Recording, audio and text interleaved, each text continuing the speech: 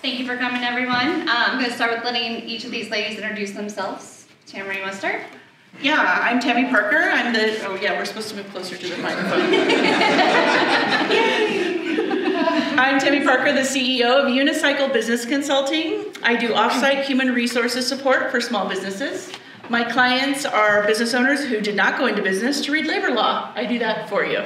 I've been doing human resources work for about 32 years, so. My name is Geneve Huxley. I am the owner and founder of Huxley CPA Consulting. I do what's called Fractional Chief Financial Officer work for small businesses. So it's kind of everything between bookkeeping and taxes, higher level financial strategies, are you charging enough for your services and products, forecasting, budgeting, things like that. And I've been in business about 5 years. How long have you been doing it a lot longer than that? Well, I've been in a consulting business for 5 years. I got licensed as a CPA in 2000, so I've got like 25 years of experience from a little bit in my background. Yeah, a little bit. Okay, sorry. Yeah, thanks. Clarifying point. My name is Becky Ezzell. I'm the owner and founder of SmartBook Business Solutions. We provide bookkeeping, accounting, and payroll for small businesses all over northern Colorado, pretty much anywhere we could do it. But I've been in business for about 13 years, been doing bookkeeping work for about 25. And what's your other business? I just opened a bookkeeping and payroll school. So we just opened Keep Smart Books Academy, started in January, and we introduced the intro to bookkeeping and payroll courses. It's a state accredited program where people can leave with their certificate. Nice. So, yes. It's also a nonprofit. Sorry, we're each other's advocates, can you tell? Yeah, I'm like, we're all friends. We're friends. We share clients a lot, and we are each other's cheerleaders, really. Yes. So, to tie into that, I'm Sarah Britton, and I actually work for UNIcycle Business Consulting here in Tammy. So I do have a sign up. All these ladies do have newsletters and information. I am going to start passing this around because I know we have a limited amount of time. So if you would like to sign up, I'm going to go ahead and let you all. And you don't have to sign up for all three. If you just want to know what a CFO has to say, you can just sign up for Geneve's, things like that. There's just a box on the right-hand side to check off which one you want, so we don't have to fill it out 3 times. So efficiency. That's what I'm all about. To start you ladies off, would everyone please answer, what is the most common thing that a small business gets wrong? From an HR piece, she's going to ask us some questions, and then we're going to let you guys ask questions. We would prefer you ask all the questions. We just have some to kick off. From an HR piece, for me, it's employee classification, whether somebody needs to be a W-2 employee or a 1099, and where's the line on that. The federal government does keep ratcheting those classifications down a little harder. Basically, the first line in the sand is if they do this thing that you charge your clients for, they should be a W-2 employee. However, my best advice for anybody who has 1099 employee or 1099 contractors, they are not employees, never call them that, is to make sure that they have their own business entity. That's going to protect you the most. They need a business registered with the state. They need their own insurance, things like that will really protect you. So employee classification, W-2, part-time, full-time, salary versus hourly, and then 1099. That's one of the things that small businesses most often get wrong in the early years. Geneve? I would say the biggest issue that I see is not having your pricing for your products and services set up properly. If you don't charge enough for the services and for the products to cover all of your general expenses and all of your overhead, you're not going to have any profit at the end, and you'll be losing money. And if you do that for too long, you'll run yourself out of business really quick. So I would say that's the biggest, most important thing that businesses need to get right very early on, or you're going to just run yourself into the ground real quick. Agreed. And I'm going to come on the tail of that one. So one of the mistakes I've seen over and over and over again is people hiring too fast. Mm-hmm. So they'll bring on an employee thinking, I'm out of time, I need help, or hey, I want to hire my sister or my aunt or whatever to help me with this business without understanding the ramifications of what it takes to have an employee. Mm-hmm. They are by far the most expensive part of any business. Mm-hmm. So if you don't consider payroll taxes, the cost of providing maybe a laptop for them, a desk, a phone, all of those expenses come into play when you're trying to figure out, can I even afford to hire an employee? So those are good questions to ask. We can go ahead and go to questions in the audience if people were excited to ask stuff. We just had some stuff back up if people got too shy to start with, so I don't know who it was in the back. Did you have a question in the back? No. Oh, okay. It's the first part, so I was just like chiming in. Got it. Okay.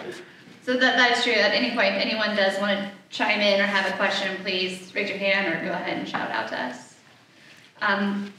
So for this, what is the most important thing you wish every small business owner knew? From an HR piece, the most important thing I wish that you all knew is that the best way to set your employee up for success, any employees, is to have clear expectations and to have frank conversations around those. And you really can have expectations around attitude and helpfulness and determination, but knowing ahead of time what those expectations are, you create the opportunity for the employee to succeed. It's those jobs that, one, don't have a job description at all. By the way, Colorado law says you have to have a job description for every role in your business. We write those all the time, but you can find them online. That is one of the best things that you can put, that you can have to talk about those conversations. And what are the most important things? What do they need to be proficient at to really function well for you? And then I would also recommend that you pay attention to what you can teach people and what you can't teach people. You can teach people your processes.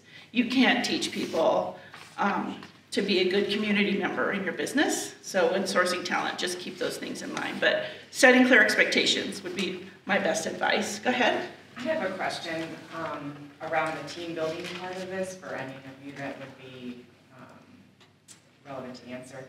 So I'm at a place of growing where I have 3 assistants right now. One is in India, one is in North Carolina, one is in California. They all own their own businesses, so I'm like, okay, I did that right. Yeah.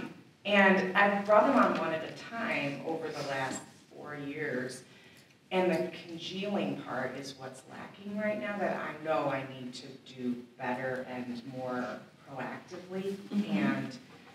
And I'm just curious if you have advice or thoughts around like ways to do that as smoothly, as swiftly as possible. Like, team meetings, we're going to need to start doing those like once a week, and one Slack channel, not 3 that are on all of theirs. No. I know it would make your head spin. It would make me crazy, yeah. Yeah, and so, but that's the nature of how we all start, right? We all start with this one. So I'm in this like quagmire right now, feeling like overwhelmed and frustration from spinning my wheels. Do you have any just feedback or advice? Yeah, Probably all do. Yeah, I think so. My first feedback would be either have 2 separate meetings or separate your once a week meeting, because lots of meetings can get to be too much too. Right. So let's say you have an all hands meeting every Monday to set everybody up for success for the week, or every Friday to talk about what happened this week and next week, right? But I would parcel out and time it, some time to get to know each other, to talk, to share something about you that's not about work. I know an organization who is nationwide. It's a nonprofit. They specifically have an end of week meeting that's about not work. It's about, I'm reading this interesting book, and it's just getting to know each other, and that starts letting them communicate together. And then the operational piece of that meeting is helpful for everybody too, to just know the why and what's going on in the other, what is everybody else doing, will help you start build your team. Good. Anybody else?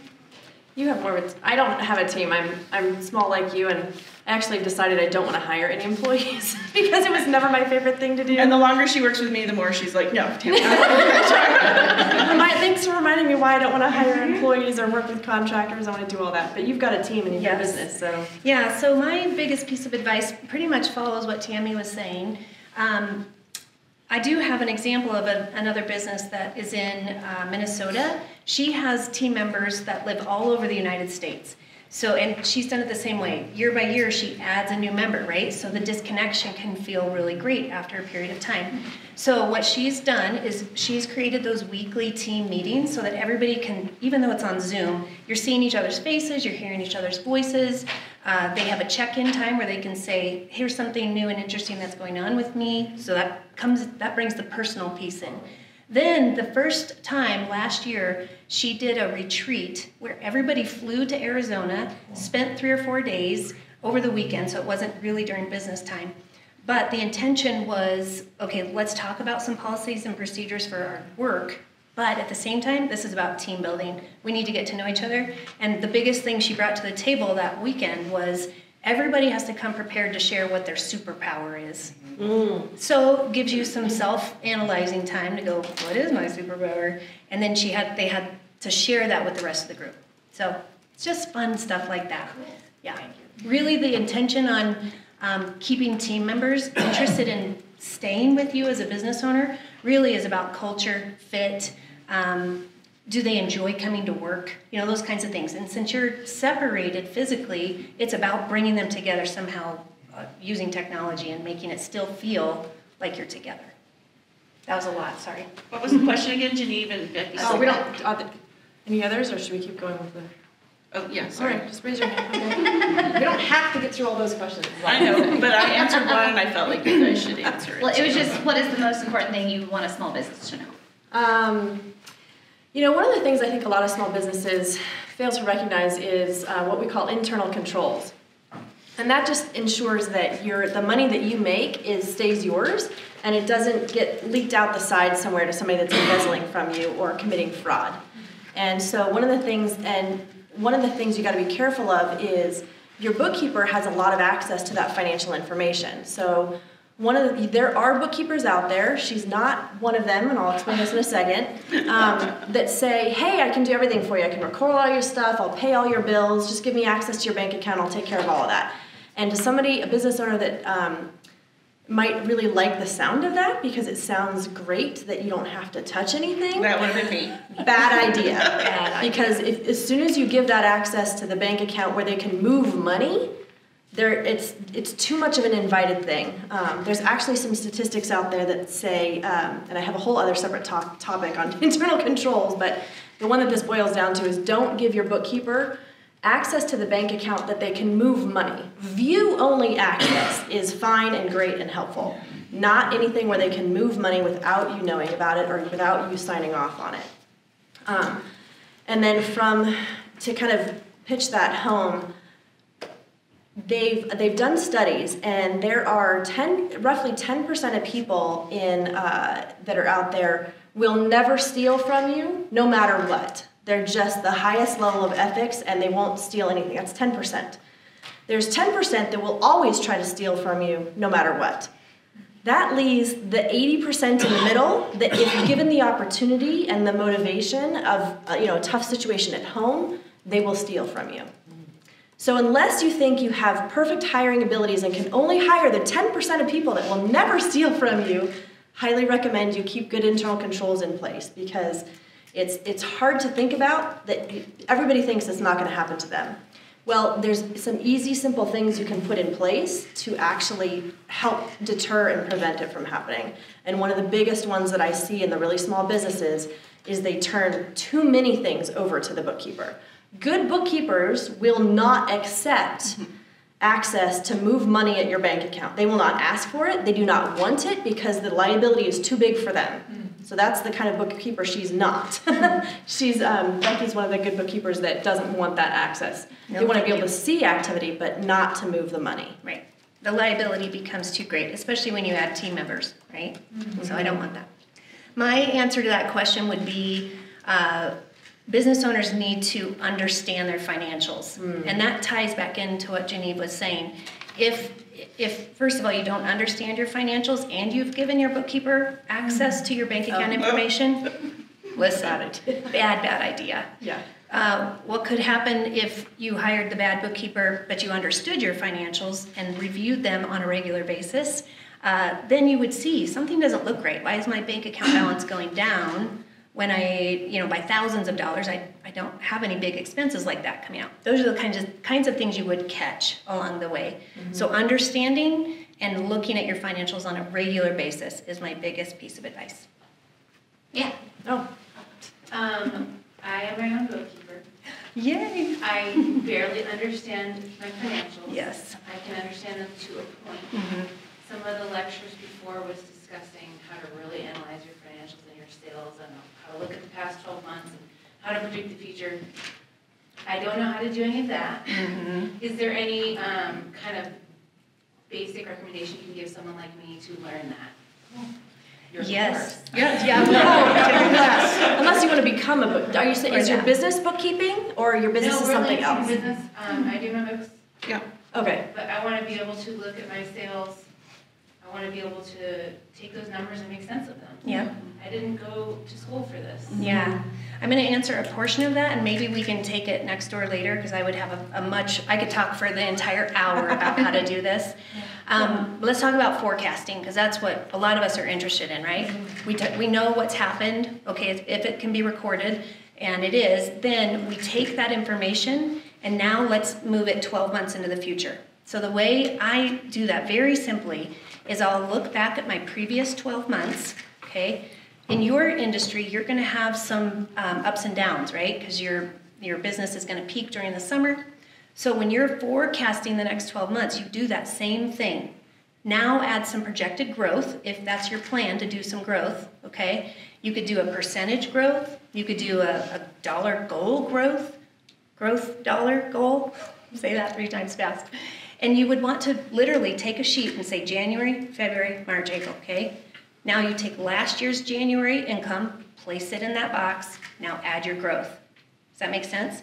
Same thing with expenses. If nothing expense is going to change in the future, in coming months, then everything can stay the same. But what I like to do is go, by May, I need to add an employee. So what is it going to cost me to add that employee there? And you build out the next 12 months. That's the easiest, most simple way to do that. Then you can mess around with it and go, well, I don't have enough money yet in April or May for that new employee, so what do I need to do back in sales to get that to happen? Does that help? And in my experience, and I don't work in numbers like them, but in my experience, clients are just afraid of, they're like, well, I'm just picking a number. Yep. Unless somebody here can read the future, if you can, I'd like to offer you a job. Great. But I call it theoretical math. You know, if we want to set a goal of up 18 next year, if that's our financial goal, then you start with the plus 18 and you can go back and figure out what your numbers need to look like by month, things like that. So people are afraid because they don't know for sure the number. But if we don't take the leap to try and plug those things in and set goals, we'll never know the number. We'll never, a goal that you don't set will never be hit. Yeah. And one more further thought on that, I'm just thinking of you as an example. I would even go, okay, if I know I need to add another, or want to add another $20,000 in revenue for the year, take it down to how many jobs is that, right? Mm-hmm. So then how many customers is that? I mean, I get that granular going, okay, cool. If I know I need 20 new customers, done. Put me out there, you know, and I'll go get them. Okay? And I'll just chime in a little bit more too and say it's, you get down to the granular level. Like if you print out your P&L or you download your profit and loss, your income statement, it's got activities, right? There's a separate row for each individual type of expense. You do it one at a time. And you do start with last year and then you think about what changes. And when thinking about that new number, it's not going to be perfect. But if you're, say, you're at a place where the last several months you've made about $10,000 in revenue per month, is the next month after that going to be $1 million? Probably not. Great if so, probably not. So think about like what's most probable. Add on the growth, maybe add a little bit of a stretch in growth. But there's likelihoods of stuff, right, that makes it a little bit more. And you just do your best. And it also is a goal of what to achieve, too. It's a goal of what you want to move towards that helps you. And it's there to be helpful. So don't feel like you have to make it. It's there to be helpful to kind of move forward for it. Right. Did you have a question? Yeah, so I do like finance and operations for my company. And so when I started, I was handed I have all of that. And our owner doesn't understand financials in the same way. And so what would you recommend in terms of like going backwards to put some of those controls in place? Internal control in that 10%, but I don't, I want him to feel confident in that too. Oh, and you know what, the internal controls, and before I went out in consulting, if I took a job and they had poor internal controls, one of the first things I did was put good internal controls in place, because that protected me as an employee. Because if money did go missing and it was possible for me to take it, oh crap, like that doesn't look good. But I wanted to build internal controls such that there was no possible way for me to steal money, because that protected me as an employee. So are you asking about how do you put controls in place now? So that's all. The internal controls are not, they're not a numbers thing with your financials. They're processes and procedures that you have in place for that. So that's a go forward kind of a thing. I think I have an article on my blog, on my website that I've written about internal controls. I'm trying to remember. Okay, thanks. I've written a lot, so it's so hard to remember. Did I write about that, or is that on my list to be written? Great. If you go to my website, I've got a breakdown of some articles, and there's one in there for internal. There's at least one in there for internal controls, according to Tammy. So that'll give you some ideas of things to put in place in the business early on. Does that answer your question? Yeah. Okay. Yes. So how do you know when it's time to raise your price? We sell products, and I know a lot of people in here sell services. So just curious, how do you know when it's time to raise your price, and then how do you manage that? Mm-hmm. Good question. I'm sure I have an article about that on my website because I've talked about that. And my website is huxleycpa.com, by the way. I don't know if we have. Huxley, Huxley, CPA.com. But if you signed up for my newsletter, then you'll see it there too. I guess I just kind of took that one. Sorry. No, answer it. I love it. Okay. The easiest way to do it is to have a regular cadence for doing it. Like every year, you raise your prices a little bit. If you do it in lumps, you're going to end up like looking at a 30% price raise, and that's going to shock a lot more of your customers. Mm-hmm. So it's better to consistently do it a little bit at a time. So like at least once a year, I would say. It's probably painful to do it more than once a year if you're selling products. Watch your gross margin closely. Your gross margin is your revenue minus the cost of goods sold, what it costs you to either produce, manufacture, or purchase the goods that you sell. The revenue minus those cost of goods sold gives you what your gross profit is. If you take that divided by your revenue line, that is your gross margin percentage. And watch that gross margin percentage, because your vendors, I almost guarantee it, are raising their prices a little bit at a time. Mm-hmm. And if you don't keep an eye on what your vendors are charging you, it's going to slowly eat away at your profits. And the quickest way to see that is doing that gross margin percentage calculation and watching that like a hawk, month over month over month. And I will give a caveat that the gross margin is most helpful if you're on accrual basis accounting and tracking inventory instead of cash basis accounting. Your gross margin will probably be all over the board, positive and negative, if you are on cash basis accounting. So you really, as selling products, you really should be on accrual basis accounting. Okay. Do you have something to add, Becky? Nope, I just am like, yep. I have something to add real quick, sorry. When I talk with clients about this, and I know it doesn't sound like HR would talk with clients about this, but I do. If your expenses go up, your pricing has to go up. From a talent retention piece, if we're giving annual reviews, we're giving merit increases. Mm-hmm. Yeah. And your revenue has to go up, and your customer understands. Now, I agree, a 30% jump, that's tough. If you need it, I would recommend you do it. Right. Because, by the way, inflation has hit everybody, including your business. Yep. So that's my feedback on that. Yeah. One other thing on that. Sorry. If you haven't raised them in a while, and we've gone through this big inflation piece, raise it as much as you can, and do it as soon as you can now, because people are expecting it. Customers are expecting it a lot more. If you wait another year or two, people will be like, wait a minute, we just had all this inflation, but it's in the news, people know about it, it's a lot easier and it's a lot more accepted by customers. And you also communicate, I don't know if you have recurring customers or if you're a brick and mortar walk-in store, which one are you? So online retailer. Oh, e-commerce stuff? Okay, so you probably don't need to have a communication go out to your customers about prices going up. You don't have to worry about that as much. So, okay.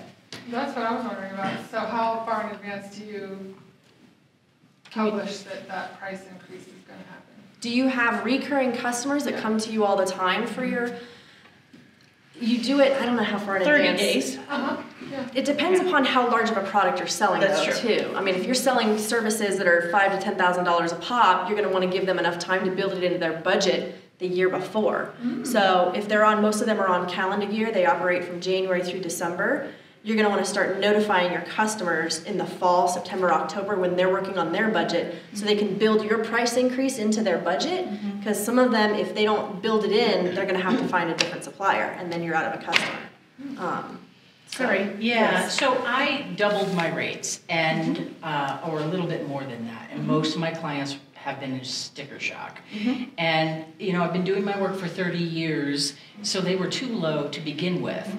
But I feel like I haven't had the opportunity just with personal life to kind of get really clear about why the value. I originally sent out the email a month before, and I've had new clients who called and they're like, and they run, and I've had clients who can't afford it. But I'm just in that middle ground of, did I make a mistake? Like, I'm not, do I need to pull my weight differently?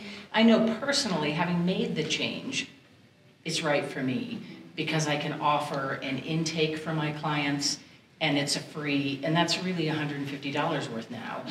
And I can step into the sessions in a completely different way. But I'm still, I feel like I'm not, I don't know, I need something else to either sell it or... Is it service-based? Yeah. Okay, I want to give you 2 key phrases that I tell my service-based friends all the time. 1, they're paying for the years, not the minutes. That's so Years and good. years. So it took you Years. 30 years to learn how to yeah, do something right, okay. in 30 minutes. They owe you for the years, not the minutes. Here's why. And we all undercharge. That's my other point for you. We all devalue our work too much. I don't anymore, so that's Correct. good. But I also don't have the repeat clients because my You clients will. are like, You will. I want to go stay the course. It's going to work out. Okay. But here's the thing, and I'll give you my example of my business. When you hire an HR person and they walk in and they have the forms and they have a degree and they have all the things, right? But they're brand new. It's going to take them a lot more time to do what I do, and they're not going to know this fast for you. When I walk into a business, 32 years of HR is in your back pocket. I joke that we've seen it all. And then something happens I've never seen. Nope, I cannot believe that person was sipping off a hip flask in your business in the middle of a meeting. I have seen that, so that wouldn't count. But they're paying for the years. Like the insight that we bring with our years and that you bring to your customer with your years has depth and breadth and is faster and is more detailed. So it might just be for me personally to Yes, take the it's a time to mindset. put that back on my website, to really just feel into that and write Yes, it. absolutely. Yeah. But what I love is that you said it feels right to you, and Yeah, it therefore I does. know That's it's what right. matters. Okay. The other thing I've seen too is when it's communications where you've got to send a letter out if you have repeat customers and you want to send a letter out because you want to warn them about the price increase. When you write that communication, 95% of that communication should be all about the value and experience and expertise that you bring, and a little 5% at the end, by the way, our prices are going up to XYZ starting X, ABC date. So it's really about communicating that value better. And I actually have a book maybe you might be interested in reading too that's coming out in a couple of weeks. Okay. You wrote it? No. Oh, Book recommendation. I didn't know. You would write a book? I'm an alien. Secrets. No, I don't write. No, it's somebody else that I think might be good. So remind me afterwards. All right, thanks. Becky, do you have any input on No, that pricing? was so good. A lot of this is based around, we do have one? Well, I was just going to comment from a former business where I ran into that too, service kind of stuff, same sort of thing. It might work for your business if you wanted to give some kind of a loyalty Yes. bonus to people who are sticking with you. Like maybe you don't raise it as much on them. Right. Or you That's a give, great what we idea. did is we gave people the opportunity to just prepay at the current rate. Oh yeah. And actually, Pay in you'd be advance. surprised, it's like, I somebody did who was that for a complaining month, about yeah. paying you $75, if all of a sudden you're gonna raise it to $150, it's like, I'm gonna buy a 20-pack. It's like, where do you come up with all this money when you're complaining about it? But That's a great, That's great advice. I've done that in my I've done business that as and it well. works. Yeah. I did that and it worked Or well. another idea on that is grandfathering for maybe 6 months or a year. Yep. Your current clients can pay the old rate for that long so they could have time to plan into it. But the new conversations with new customers, everything on your website is all of the new rates. Yeah, I did it for 30 days, and I had a number of people who jumped in at that rate, and that was great. But so I don't know that I can go back to that, but I like the idea of the loyalty program because I have a lot of people who will work with me once or twice a year, and I notice that they're not doing that right now. Yeah. Yeah. You only need that if you still need to fill up your capacity, right? Because if you're already, we raised our rates and we thought we were raising them too high. And when we look back at it, we did not see any drop off in the number of appointments. We lost some clients, Right. but we didn't have an With open increase in slot. revenue. Okay. So we obviously didn't even raise it enough potentially, but you need to, if you have the capacity, go ahead and discount. If it doesn't matter, then why? Yeah, Right. okay. And then also take a look at your revenue too, because it may, if you've lost 50% of your clients, but you've doubled your rates, you're at the same revenue with a Okay. lot more capacity. Okay. So take a look at your numbers and see if you're still actually ahead of the game, even with the attrition of clients that you've had. Okay, thanks.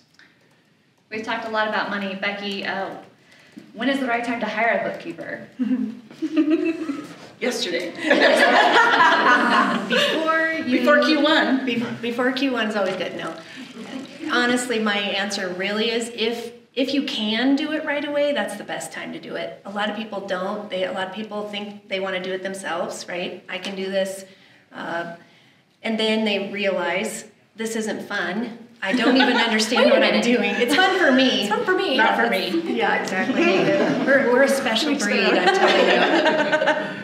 Yeah, but really, in all honesty, if it's not a possibility right up front, then as soon as you're running where you have maybe anywhere from 10 to 50 transactions a month, that's probably a good time to go. I'm spending more time away from building my business and actually increasing my revenue because I'm doing something I don't like and I don't really understand. I'm fixing errors I'm making, all those sorts of things. Now it becomes more cost effective to hire somebody to do it, and then you go do your trade. Does that make sense? Yeah. And I would echo that too. What I also would say is and I don't charge for bookkeeping. That's not a service that I provide. I know how to do it, but I usually work with the bookkeepers that my clients have, either they're outsourced like Becky or they're in-house. There are bookkeepers that will charge $25, $35 an hour, and I will tell you they probably do not understand accounting. When I first started consulting, I realized I wanted to find some bookkeepers to recommend, but I'm like, wait, I don't know if they understand accounting, because a lot of people think bookkeeping is easy, and it's not easy. It's just that you don't know when it's wrong. You don't know what it's supposed to look like, so you don't know if it's wrong. But then when I look at something like your financial statements and somebody who doesn't know accounting, I'm like, what is that? And I've never heard of this, and what is that doing over here? And why do you have an account called deposits and equity? And so it's really hard for me to be able to help clients build the financial strategy and understand what those projections look like if this current statements that they have don't make sense to me as somebody that's an expert in that, as a CPA. So, and so it's better your numbers are gonna be a lot more meaningful for you if they're correct and if they make sense to somebody that understands what they're supposed to look like.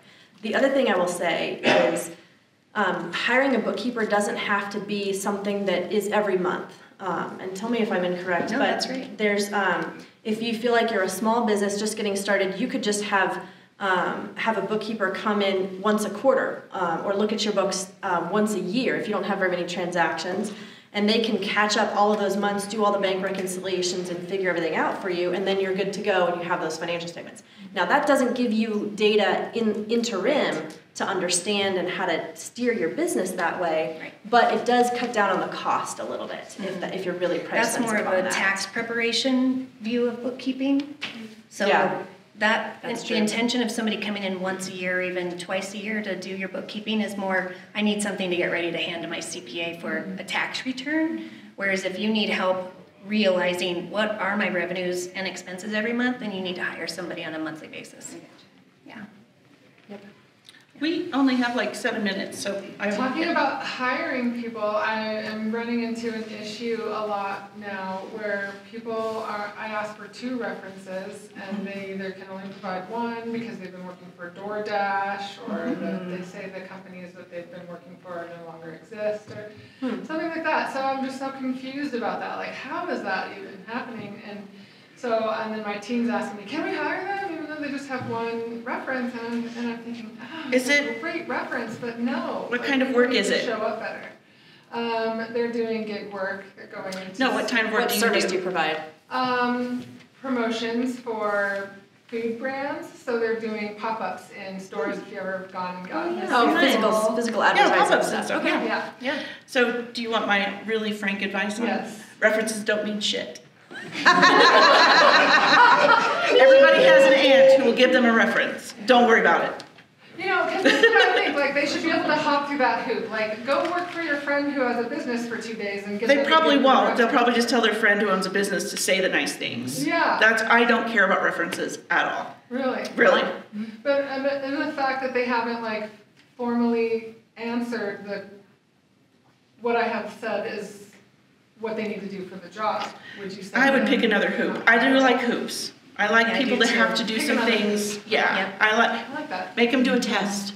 There are assessments out there for customer service and extroversion and speaking clearly for you, sales and marketing quiz. Have them do an assessment instead.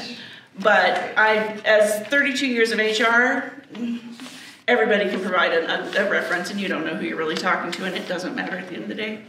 So. Thank you. Yeah. You had a question back there? Going back to her employee, or thinking about hiring an employee, I had somebody that wanted to hire, be a contractor in Greeley, and that's an area that I'll eventually go into. But I didn't check her references. What I did was, we had an interview, and she said she used to work for a dog company, and I asked her who that dog company was. I personally called the business owner and asked her her opinion, would you hire this person again? Did she answer? No. So actually most businesses will not answer that question anymore. There's liabilities. So yeah. The closest I got to for somebody that used to work for me that then went on for another job, and there were a lot of issues at the company. I was told that I couldn't comment on things. I had to say no comment. So what I did with the gal on the phone, she'd say, would you hire this person again? No comment. So did she have any issues with this? No comment. It's like, so I said no comment with appropriate emphasis, and after about the fourth or fifth time I said that, she's like, okay, I think I have the information I need. Thank you very much for the call. So I worked with what I could say at the company. That is good. Where do I search for some of these assessments? So Tuscarora is, you do pay, it's a certain amount a month, but they have a exhaustive list of assessments that you can choose from, even in different languages. So if they are more into a Spanish market, they have a ton in Swedish right now. I know. Maybe it's a Swedish website. I know. Indeed. But even if you're hiring through Indeed, they have automatic assessments that you can print and they'll give you if they're proficient, familiar, experts. So it'll give you the feedback when they apply. It sends them the test to take automatically and let you know if they're taking it or not. So it's one less kind of screening tool for you. Was there a question back there? Yeah, another HR question. So we're a landscaping business. We hired 20-something young men and women, but generally young men. A lot of them live at home still underneath their parents' insurance. You know, that type of a scenario. We're not really we're finding employees right now. We're getting ready for the new season. They're lacking what I think is soft skills, just like leadership, and sometimes they can look in your eye and shake your hand, and it's great. We don't always get that. Is that something that can be trained? Good question. Oh, looking at somebody in the eye and shaking their hand? No, that's a basic. Okay. Kids gotta be trained on taking phone calls now because they don't call. Oh, yeah. Right. Is the soft skills of management and leadership can be trained. You feel that's trainable? I do feel that's trainable. Find some resources for Training. So I happen to lead a management boot camp in my client spaces where I teach leaders how to be leaders and stay legal at all times to protect the business. There's lots of leadership programs out there. There's YouTube videos. Yeah, there's a lot of things, but I do believe leadership can be trained. However, one of my key things that I look for when I'm interviewing is hiring coachable people. Yeah. And so I ask them a lot about their life without asking anything inappropriate, right? But people who have been coached in some way are coachable in my experience. And it's not just athletes. Yes, athletes. Like, tell me about you. What do you like to do for fun? And they go, oh, well, I love lacrosse or whatever, right? If they've been coached by somebody other than their parents, they're coachable in my experience. But not just athletes. Theater kids, band kids, choir kids, they have to literally listen to everybody around them and behave with them. It's not just about athletes. So it could be a million things. It could be debate club, whatever. But I want to see somebody who has had to step up and hear bad feedback from somebody else. And that makes me think that they're available for more feedback and growth. I also like to listen to self-evaluation, somebody who can answer a question that shows they've reflected on themselves in some way, because that means they're curious to learning and growing. So that's what I would look for. And then if I had an existing employee that I really wanted to coach up, I would make sure that they understood that this was for their development, that I was investing in them in time and energy, and that this would follow them their whole life. Learning how to be a leader goes everywhere with you. So, That's good. And that is our time. We are.